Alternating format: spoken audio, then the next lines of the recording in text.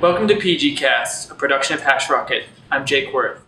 In this episode, we're going to be looking at Postgres database views, what they are, and why you might use them.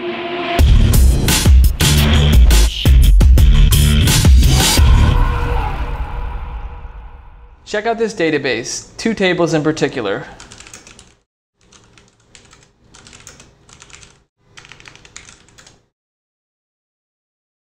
We have an employees table and a cities table with 3 records each. As time has gone on, we've refined the query to join these tables in a useful way. Let's say that it helps the CEO remember everybody's hometown. So we're doing a couple of things here. Concatenating the first name and last name into a full name string, grabbing some data from the employees table, and getting the states from the cities table, all to make one useful report.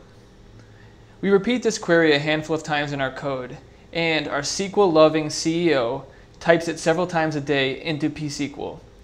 It would be great if we could give it a name. Enter the database view. Views give the query a friendly name, letting us refer to it just like any other table. It's really easy.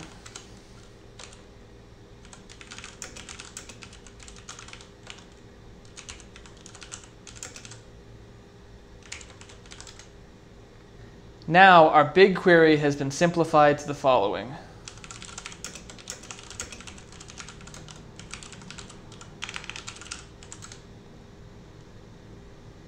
Does the table keyword work, even though it's not really a table? You bet. In fact, any query that would work on the table works on this view.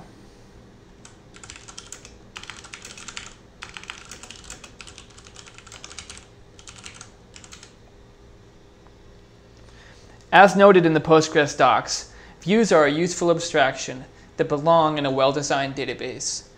They encapsulate the logic of your tables behind a simple interface, decreasing repetition and making everybody's life a little bit easier. That's the overview. To wrap up, I'd like to show some production code. One of the sites we run, Today I Learned, has a stats page. Check it out at til.hashrocket.com/statistics. Part of that page is a chart of the hottest posts, which uses a Reddit-style algorithm to calculate the unknowable quality of hotness. Here's the sequel. This code is a great candidate for a view. It's sufficiently complex, it's something we'll need to use again and again, and it's interesting enough that we'd like to access it via psql.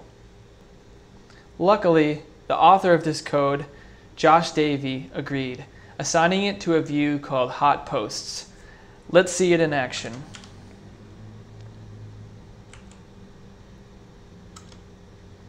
There you have it, qualified hotness. Views are powerful. We can make views out of views. We can integrate with Active Record. We can materialize our views, which stores the results of the view in the database. All of these subjects are worth exploring in greater detail in a future episode. Thanks for watching.